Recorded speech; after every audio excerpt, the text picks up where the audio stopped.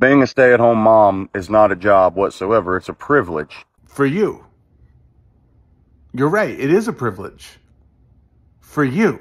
I was laid off of work for 4 months and I had to stay home, and it's the easiest I've ever done in my life. I think it's important to stop the video here and point out that from what I gathered, this guy is single and without children.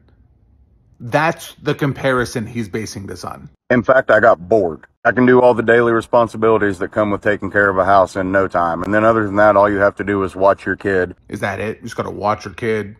Single man living in a studio apartment who thinks that wiping his own ass and taking care of himself by himself gives you authority to tell parents, and specifically moms, how easy it is to raise a child effectively?